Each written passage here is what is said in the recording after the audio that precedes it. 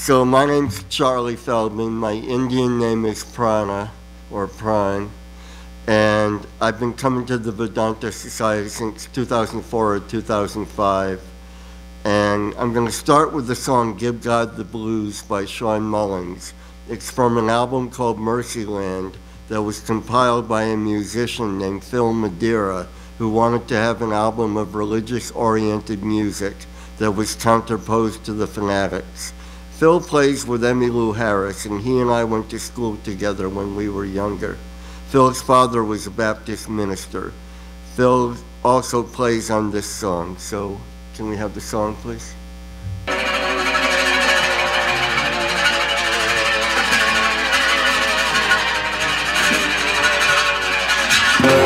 God don't hate the Muslims, God don't hate the Jews, God don't hate the Christians, but we all give God the blues. And God don't hate the atheists, the Buddhists or the Hindus. God loves everybody, but we all give God the blues. God ain't no Republican, he ain't no Democrat, he ain't even independent. God's above all that. Bigger than religion, he's got a better plan. And the sign says God's gone fishing for the soul of every man. God don't hate the Muslims, God don't hate the Jews, God don't hate the Christians, but we all give God the blues. God don't hate the atheists, the Buddhists or the Hindus. God loves everybody, but we all give God the blues.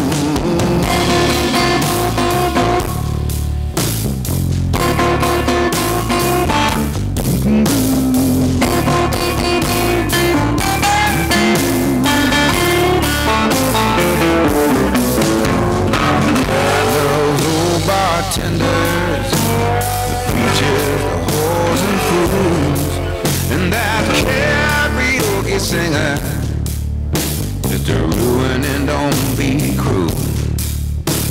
The winners and the losers, the prisoner and the free, all the saints and all the sinners, even you, even me. God don't hate the Muslims, God don't hate the Jews, God don't hate the Christians, but we all give God the blues.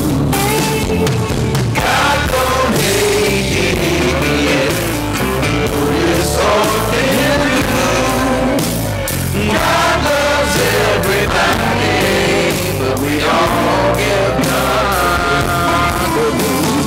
God loves everybody, but we all give God the blues.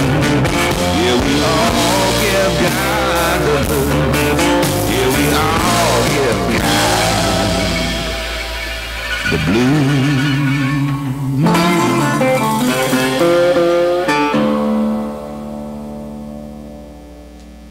Well, Swami Sarvapriyananda says, the quest for meaning is a distinguishing character of human life. We are meaning-seeking creatures.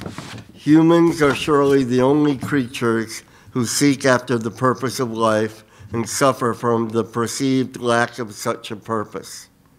Traditionally, in all civilizations and societies of the past, religion has been the primary source of meaning in life. So, it's, when I'm home alone, I think I can answer all these questions, but here I don't know, but I'll give it a shot. We can divide the major religions into two main groups, the historical religions and the mystical religions.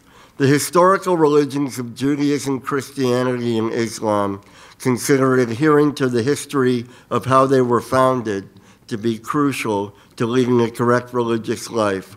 One must believe that Moses received the Torah on Mount Sinai, or that Jesus was the Messiah, or that Muhammad was the final prophet. The mystical religions of Hinduism and Buddhism consider an experience of union or communion with the divine to be the crucial element. Meditation, prayer, and contemplation are considered to be crucial to achieving the highest state. While the mystical religions emphasize renunciation, the historical religions emphasize justice. This is not to say that each group does not have some of the other. For example, we see the Christian theologian Thomas à Kempis encouraging people to renounce the world and follow Jesus. We see Lord Rama fighting the demons, and we see Lord Krishna encouraging Arjuna to fight for justice. Swami Vivekananda says, every one of the great religions in the world, excepting our own, he's talking about Hinduism here, is built upon such historical characters, but ours rests upon principles. But what care they, these sages, for their names? They are the preachers of principles, and they themselves, so far as they went, tried to become illustrations of the principles they preached. A search for justice has been emphasized in the historical religions. Judaism considers tikkun olam, or repair of the world, to be a goal of observant Jews. Tikkun olam is considered a way of hastening the coming of the Messiah. For many Orthodox Jews, as well as Christian Zionists, restoring Israel to its biblical dimensions has resulted in endless conflict in the Middle East, or contributed to it.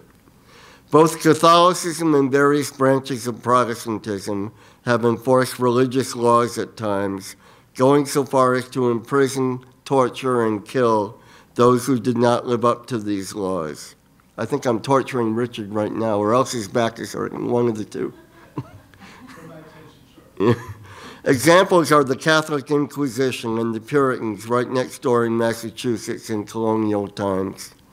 Islam has enforced Sharia, or Islamic law, to pursue its vision of justice. Some Islamic groups, though not representative of the majority, have recently used terrorism to make their points. Yet Swami Mahayogananda quotes Swami Saragananda in an article in the Vedanta Keshari. We suffer as a result of our own actions. It is unfair to blame anybody else for it. We have to surrender ourselves completely to the Lord with faith and devotion, serve others to the best of our capacity, and never be a source of sorrow to anybody. Swami Mahayogananda gives the following example of equanimity. Holy Mother was surrounded by quarrelsome relatives who were steeped in worldliness and interested specifically in money and status. It is amazing to see how, in these challenging circumstances, the mother never lost her balance, poise, or equanimity. He goes on to quote the Holy Mother, a person, first of all, must make his own mind guilty, and then alone he can see another person's guilt. Sri Ramakrishna says in the Gospel, bad people may abuse you very much and speak ill of you, but you must bear with them all if you sincerely seek God. Isn't it possible to think of God in the midst of the wicked? Just think of the rishis of ancient times. They used to meditate on God in the forest, surrounded on all sides by tigers, bears, and other ferocious beasts. Wicked men have the nature of tigers and bears. They will pursue you to do you an injury. The mystical religions have usually not gone so far as to force anyone to adhere to their religions. Hinduism, until modern times, has had few missionaries, and Buddhist missionaries were overwhelmingly peaceful. The major mystical view of justice includes the belief in dharma, karma, and reincarnation, which means living righteously and always getting what we deserve based on how we live our lives. John Lennon had a song called Instant Karma, which was an ironic view that raised the question of why we don't get the results of our good and bad actions right away. That way, we would all be good because we would all have an immediate incentive. The answer to this seems to be that in the world of duality, we are constrained to have a mixture of good and bad, which are ultimately always in balance. Then the question becomes, why do good? The answer to this is that it's our nature to want to do good. Swami Vivekananda says that the thief that robs and the yogi that meditates are both expressing love in their own ways. The difference is that the thief is doing it in a way that will bring unhappiness, and the yogi is doing it in a way that will bring ultimate happiness.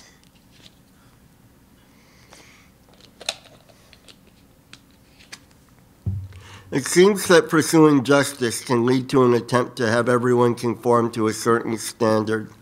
In India, the caste system did this, but while people were constrained socially, they were not as much constrained in terms of their religious beliefs and practices. Swami Sarvapriyananda says, one of the problems with traditional religions, and the reason why the modern individual rejects them, is that they usually call for an unquestioning, unwavering faith. A couple of words on religious sectarianism. Swami Ganeshananda from Germany, I believe, tells the story. 2 children were quarreling over something and weeping. The mom of one of them interfered, or I guess he means intervened. Her child said, "Mom, she says that her mom is the best, but I say that my mom is the best." Mom smiled and said, "My dears, both of you are right and wrong at the same time. Both of you should say, my mom is the best for me."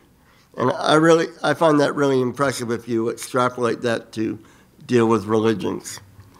A song to the mother in the gospel says, "Jesus, Buddha, Moses, Gauranga, all are drunk with the wine of love. O mother, when shall I be blessed by joining in their blissful company?" Swami Vivekananda says, "I shall go to the mosque of the Muslim. I shall enter the Christian's church and kneel before the crucifix. I shall enter the Buddhist temple where I shall take refuge in the Buddha and in his law.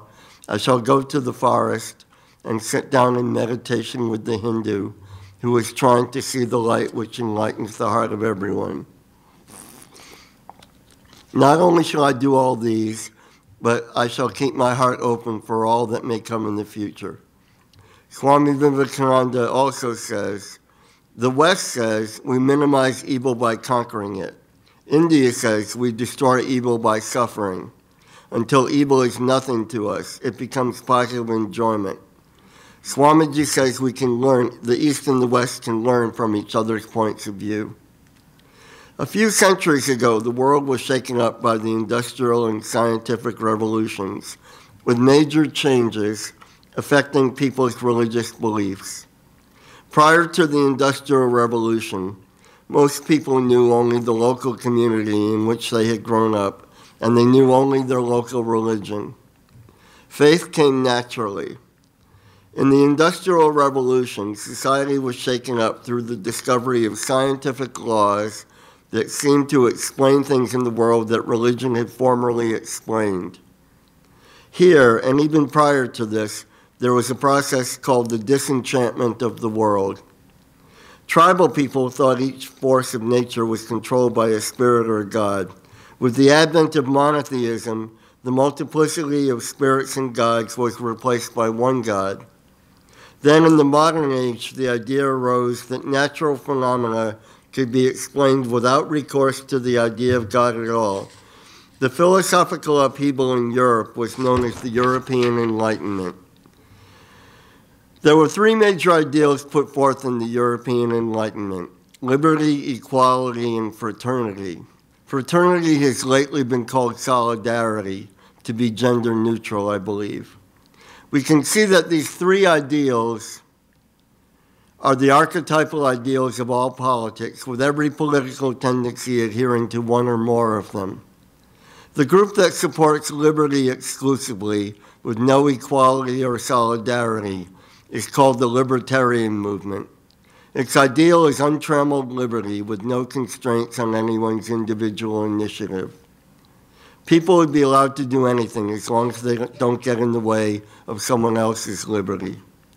Libertarians have never fully had sway in society because when there is political freedom, labor unions, churches, and others have introduced some equality and solidarity into society. When liberty has gained the upper hand, the so-called free market has been given full sway. Even though workers are not allowed to freely move from country to country to get the best deal, corporations can move anywhere in the world to get the best deal for themselves.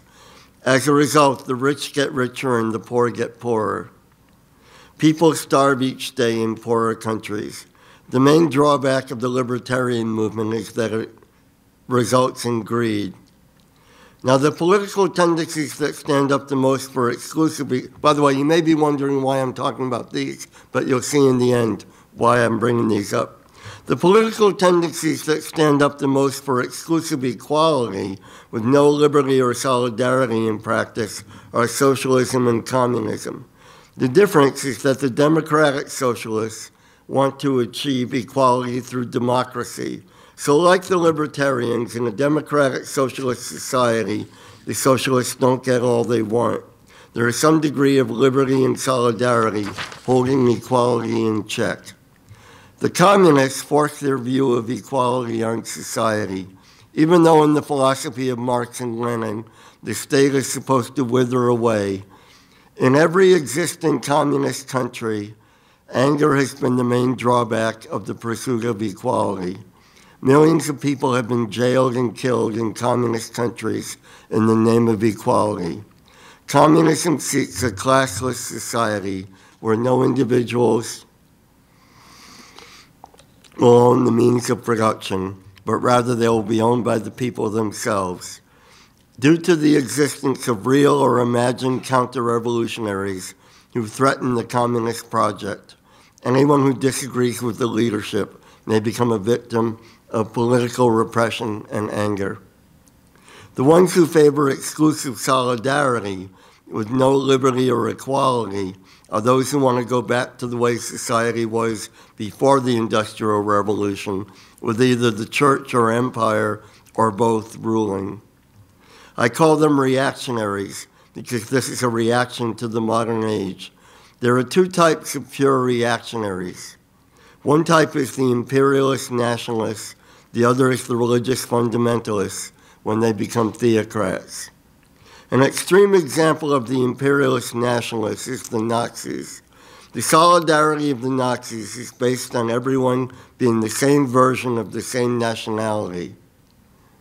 You couldn't just be any German, you had to be white, heterosexual, of Christian origins, and not considered to have a disability. All other Germans and all other nationalities were considered to be inferior. The major drawback of the pursuit of solidarity is pride. Ironically, the religions that produced the most religious fundamentalists started off with the idea of humility before God. The exodus of the Jews from Egypt was the exodus of a slave people who were at the bottom of Egyptian society. Jesus was the son of a carpenter. In the Christian New Testament, it says, there is neither Jew nor Greek, there is neither slave nor free man, there is neither male nor female, for you are all one in Jesus Christ. Islam started off as a surrender to God, which is the meaning of Islam. Islam started off as an opposition movement to the arrogance and infighting of the existing Arab societies. Yet today, fundamentalists of all three of these religions have the pride of thinking they are superior and that the only ones who deserve to have rights are the ones who embrace their version of their religion. All other versions of their religion and all other religions are considered fair game for exploitation and repression. One other tendency to consider is the anarchists, who want 100% liberty, 100% equality, and 100% solidarity all at the same time. Under anarchism, there would be neither government nor money. The anarchists are perhaps the highest political idealists of all. They blame hierarchies in government and the corporations for society's problems. We would all have to be saints for anarchism to work. The business people in a libertarian society, the political bureaucrats in a communist society, and the social or religious leaders in a reactionary society would also all have to be saints for those forms of society to work without greed, anger, or pride causing oppression. An anarchist, a libertarian, a communist, and a reactionary decide to go out for the evening. No sooner did they reach their destination and get seated than a fight broke out. The reason is they went to a hockey game. Swamiji did tell me to tell a few jokes. So far, we have seen that the three ideals of the European Enlightenment, liberty, equality, and solidarity, lead respectively to greed, anger, and pride. What are greed, anger, and pride? They are very similar to what are called the three poisons in Buddhism. They are regarded as being the three causes of suffering in the world. Greed implies a lack of money. Anger implies a lack of power. Pride implies a lack of self-esteem. Rather than railing at greed, anger, and pride in others, it is better to see them as aspects of the ego in which the person feels that they are lacking something. This lack can only be filled from within. Can we have a society of saints? A look at the Hindu caste system might tell us something about human nature. The Shudras, or the working class, are the ones who stand behind socialism and communism. They're the ones who are likely to use anger to advance their cause. The Vaishyas, or business people, create the libertarian movement. They are likely to engage in greed to get ahead. The Kshatriyas, the organizers or the political and warrior class, want to control society and thus are the backbone of the reactionary movements. They are likely to have pride as their modus operandi. Some Brahmins, who are the clergy, may also want control, but the Brahmins who are the ideal Brahmins can get along without government and money, so they could be the anarchists. Their goal would be to renounce the world and live in harmony with everyone. Only the ideal Brahmins would be saints, while the workers, business people, and political and social leaders would be jockeying for position. Does this mean there is no political solution? Does this mean we have to give up our ideals? While the anarchists seek complete liberty, equality, and solidarity, there is another way to deal with all three ideals. This is to have a balance of the ideals, which would also be a balance of power and a balance of authority. When we balance liberty, equality, and solidarity, we get democracy, or perhaps social democracy. The workers and business people get along in relative harmony. The public and government officials get along in relative harmony. And the different religions and nationalities get along in relative harmony. There is a degree of liberty, equality, and solidarity, all three existing together, and they balance each other out. The four social classes compete with each other and attain a peaceful coexistence. There is a balance of authority in that both political and economic authorities exist, meaning the government and the business people, but both can be opposed through opposition political parties, protest movements, labor unions, and social programs to redistribute the wealth. But this is only a balance or compromise, and it is difficult to maintain. People still need an ideal to live by, and while libertarians, communists, reactionaries, and anarchists all have the right to present their cases in a democracy,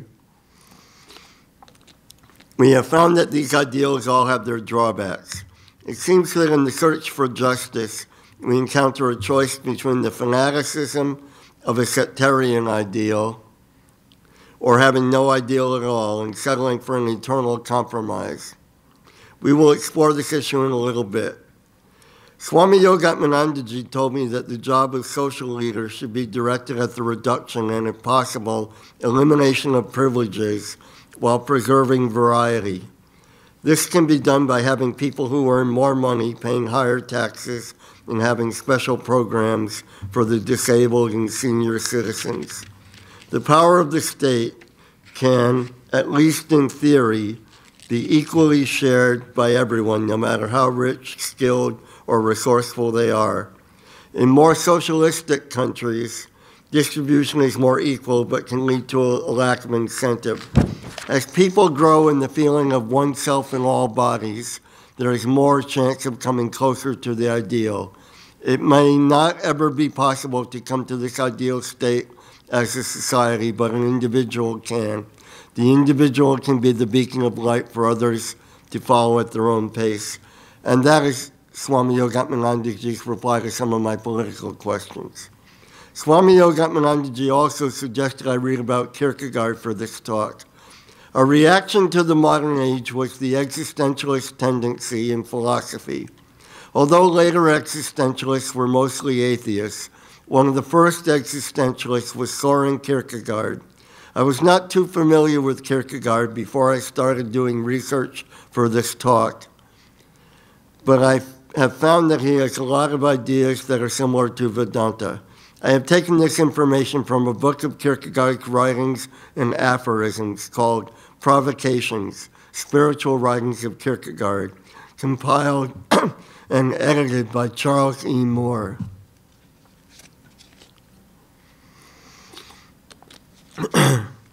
Kierkegaard said that Christianity is not so much about transforming the intellect as it is about transforming the will.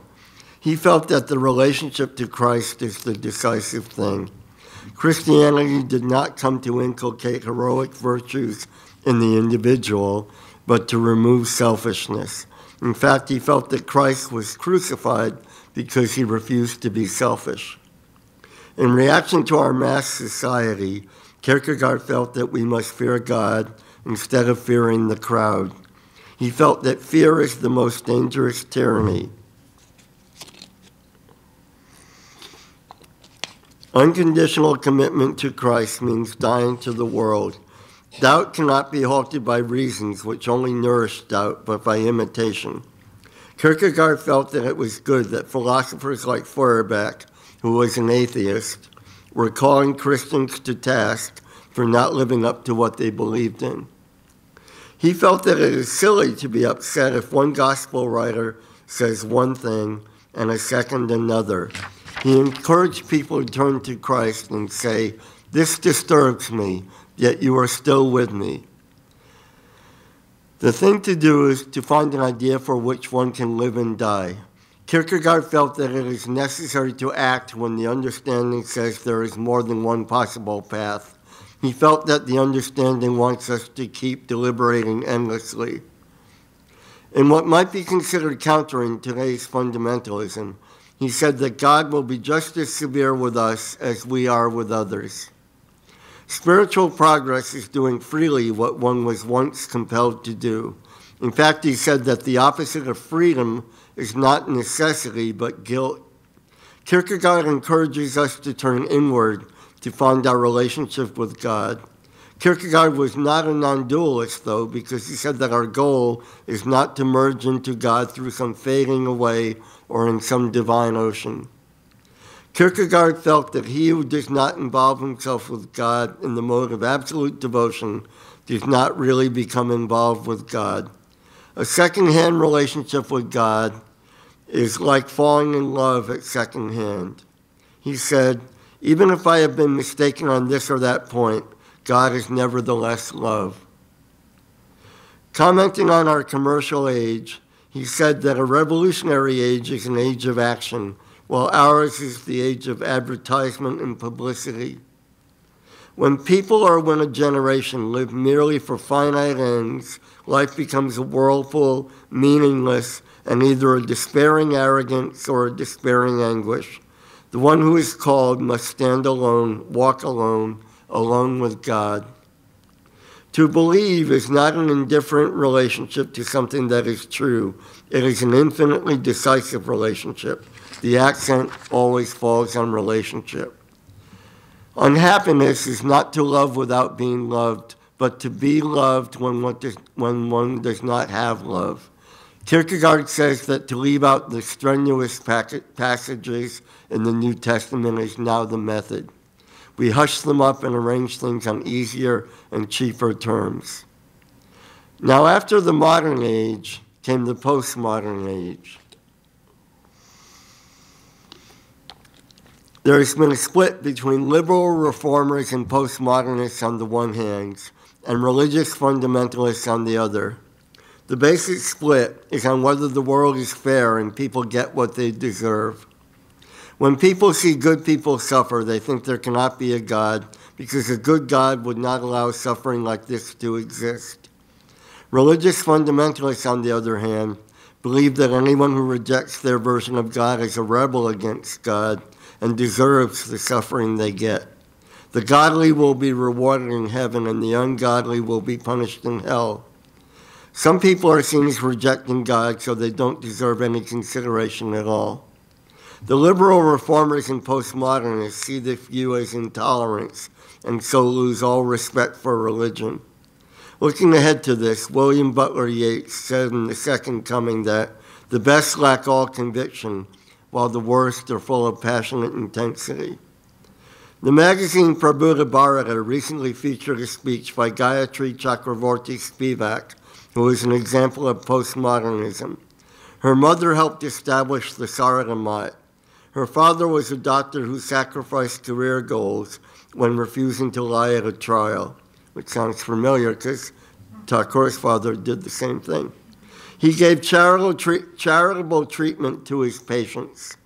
He protected his Muslim students from riots, and they in turn protected him. He was initiated by Sri Sarada Devi. Yet when Spivak came to New York, she ended up telling Swami Pavitrananda that she had lost her faith. He said to her, "Gayatri, where will you escape? Your focused study is your way to the sacred."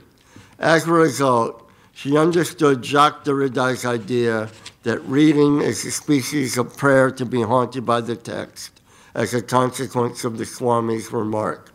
Spivak had Paul de Man as a mentor at Cornell University. One idea de Man had is that we all have blind spots.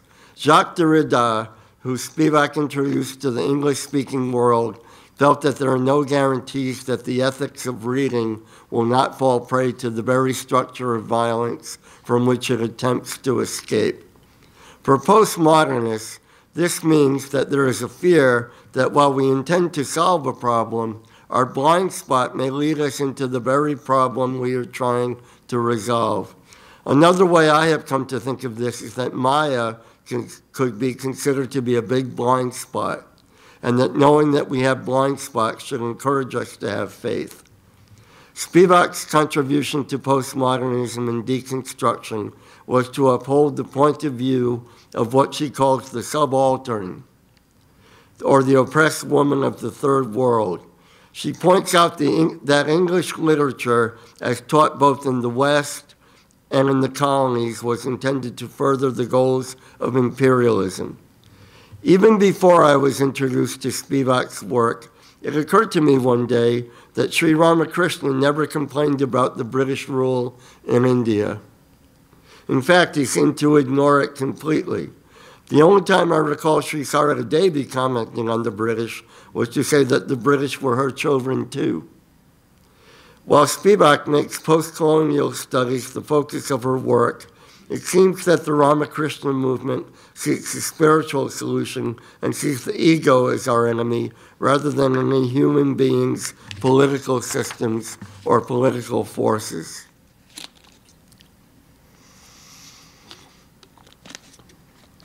I read a book entitled Sons of Abraham by a rabbi and an imam who are trying to develop understanding between Jews and Muslims.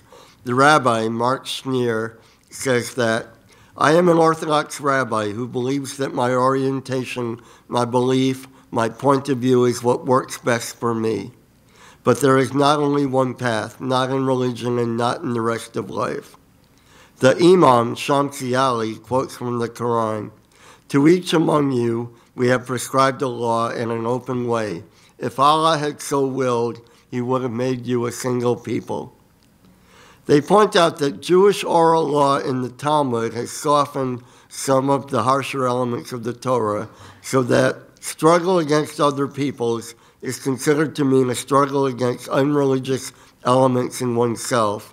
And similarly, The highest jihad in Islam is considered to be a struggle within oneself rather than a struggle against other peoples.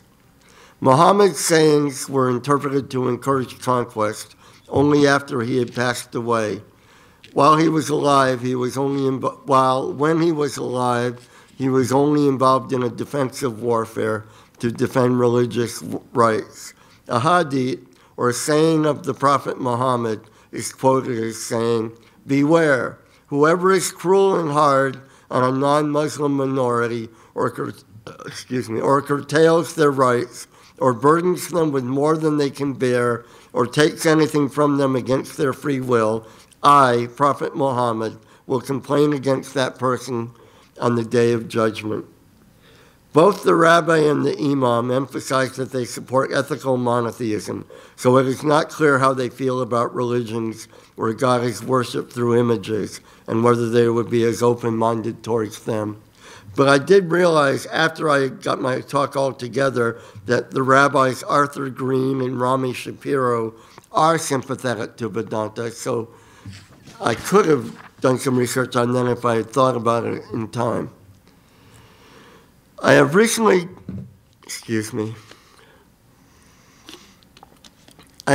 gotten on an email list called BookBub, and each day there's a book or two that you can buy for $1 or $2 to read online. One of the books I got was called, and most of them turned out to be Christian books, although it says they're just religious books. One of the books I got was called 10 Questions Every Christian Must Answer, Thoughtful Responses to Strengthen Your Faith, by Alex McFarland and Elmer Towns. Although they don't do what Kierkegaard did, and that is just emphasize the will. They emphasize coming up with a rational argument for every aspect of their belief. But they go so far as to say that people who go to eternal hell want to be separated from God and thus choose to go there. But still, Elmer Towns describes his personal experience with Jesus. "I knelt by my bed, looked into heaven, and I prayed, 'Lord Jesus, come into my heart and save me.' I instantly surrendered all. Whereas those words had never worked previously, this time I experienced an inner explosion of joy and peace and thrill I had never felt. I knew Jesus had come into my life, and I knew I was saved, just as surely as a previously blind man knows light when he sees it for the first time. Thus, behind all the rational arguments is a personal experience of connection with God, which is what Kierkegaard was stressing as the important thing. Despite their narrow interpretation, we can all have such an experience, whatever our path." Another book I got from BookBub was A Christian Survival Guide by Ed Szyszewski. This book is intended to shore up people's faith. Aside from the fact that Szyszewski is prejudiced against idols and the Pharisees, a lot of his ideas remind me of Vedanta. He says that the meaning of the word translated as day in the Bible does not necessarily encompass 24 hours, so that evolution is a compatible idea. And he also says that the eternal fires of Gehenna, later translated as hell, were the fires constantly burning in a garbage dump, and do not necessarily mean eternal damnation. He says the idea of eternal hell was propagated in the days when Christianity had the absolute power of the state and was used to keep people in control. He says that the point of Scripture is that God will judge evil and bring justice to our world, and it is not up to us. He says that most Christians I know care more about the reality of Christ in their lives on a day-to-day basis. While the reliability of the Bible is important to them, a historically accurate book is not a substitute for the present power of God in their lives. He also says, oftentimes the most destructive aspects of Christianity for those growing up in the church are tied to a failure of Christians to discern which aspects of the Bible are linked to another cultural time and place. These ideas are very similar to the Vedantic ideas of forming a connection to the chosen ideal and distinguishing between Shruti and Smriti. Szyszewski says that although Jesus told one person to give away all possessions, Jesus was supported by a group of wealthy women, and that his advice was geared to the individual. And he also says, even if we tithe, we can get into trouble with what we do with the rest of our money and worship money as a god. To get back to our dilemma of choosing between fanatical ideals or mundane compromise, the conflict between having an ideal and embracing compromise assumes that we are going to remain limited by our ego. The mystical religions of Hinduism and Buddhism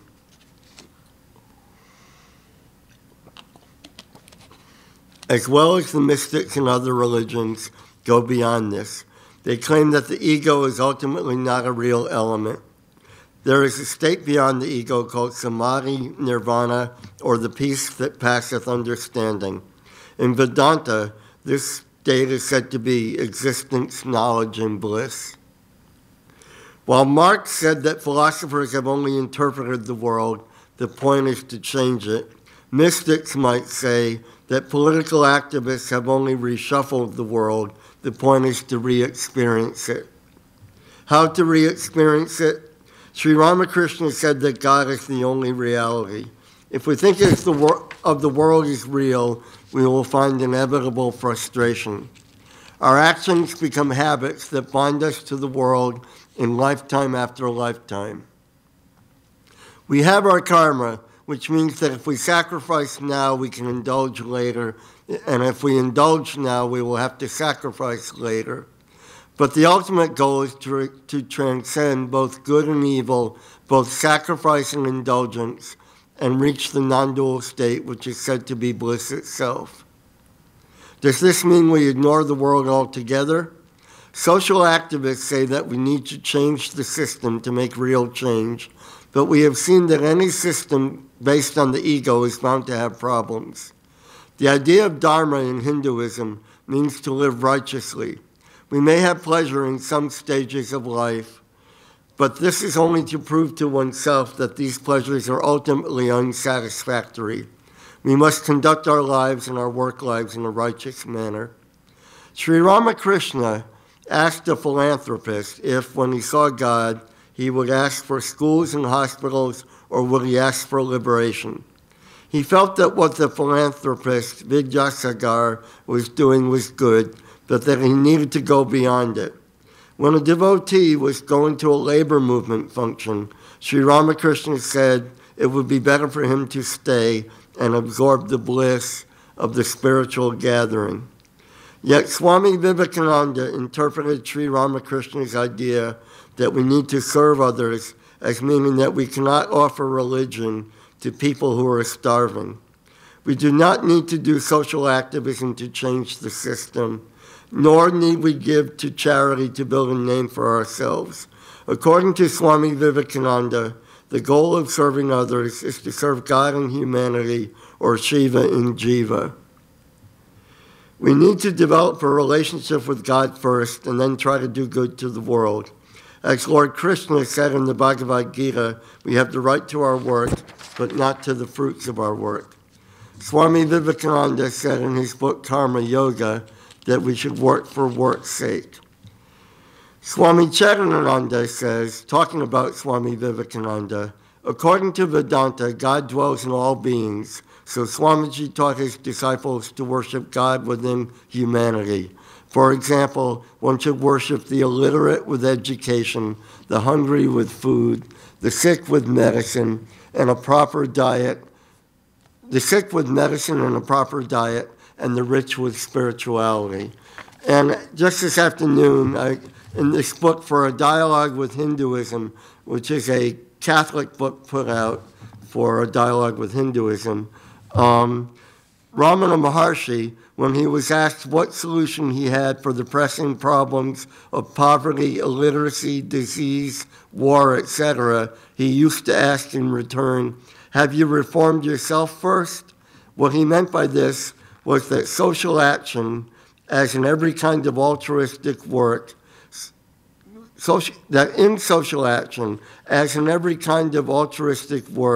Self-gratification of the ego and egoism should be shunned, and that the criterion of service to others should be the reduction of the ego.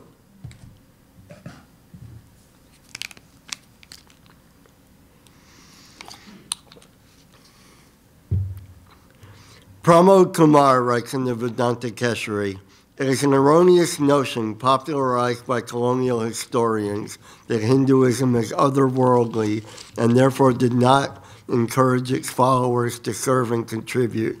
The householder was the economic pillar of Indian society who supported people in all the other phases of life. The other phases were the student, retiree, and sannyasin." Kumar also points out that when the demons, the humans, and the gods went before Prajapati and were told one syllable of advice, da, while the gods interpreted it as the need for restraint and the demons as the need for mercy, the humans interpreted it as a need to be charitable. So each group interpreted it to counteract their major flaw. Yet the educational policies which India adopted after independence were completely divorced from the ideals of Dharma and Seva. There is no ultimate progress in the world because it is a mixture of good and bad that are also always needed to balance each other out.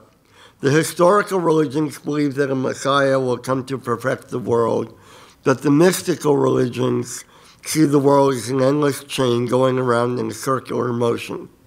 For the proponents of a historical religion, there is a prominent reason to do good, and that is to win God's favor.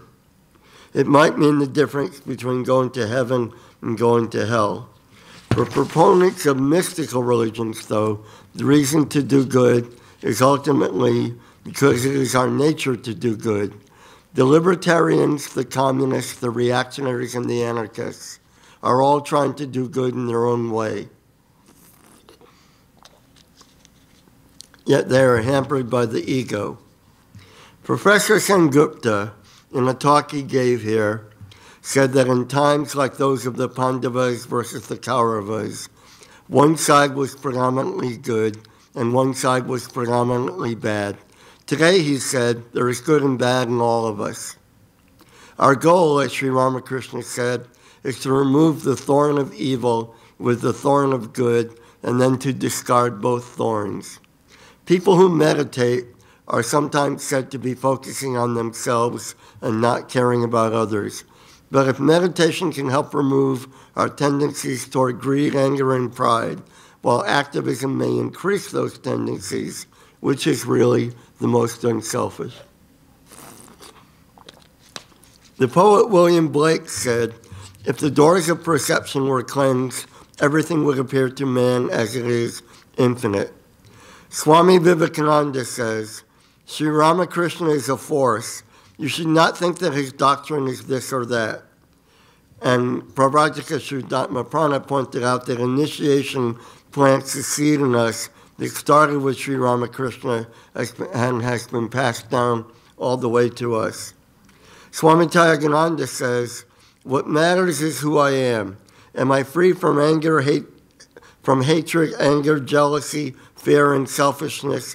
Do I love and help others with no thought of self-interest? If yes, then I can go ahead and call myself either spiritual or religious, or neither of the two. Results matter. Labels don't." The whole point of this exploration of different political and religious paths is to show that all of our calculations lead us back to the need to depend on God, develop a relationship with God, and realize God. Sri Ramakrishna said in the Gospel, Hazra is given to too much calculation. He says, this much of God has become the universe, and this much is in the balance. My head aches at his calculation. I know that I know nothing. Sometimes I think of God as good, and sometimes as bad. What can I know of him? He also said in the Gospel, I used to pray to her in this way, O Mother, O blissful one, reveal thyself to me. Thou must. Again, I would say to her, O Lord of the lowly, O Lord of the universe, surely I am not outside thy universe. Of knowledge, I am without discipline. I have no devotion. I know nothing.